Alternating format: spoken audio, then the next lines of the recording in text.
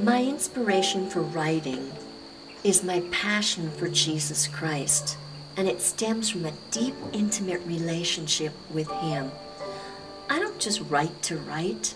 I write to make a difference in the lives of the person that is reading.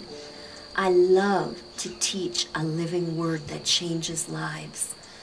And I love to train people up to walk with the living God and teach them how to activate His living word for their lives.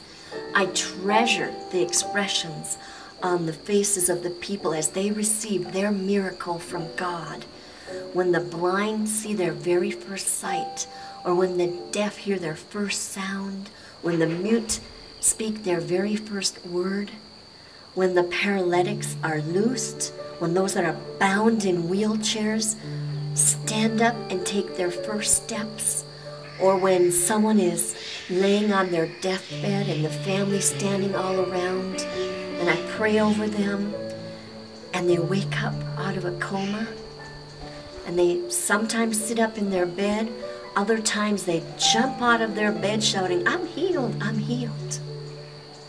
This is what I write about, and this is my inspiration for writing for Him. And I believe that I actually write with Him. Amen.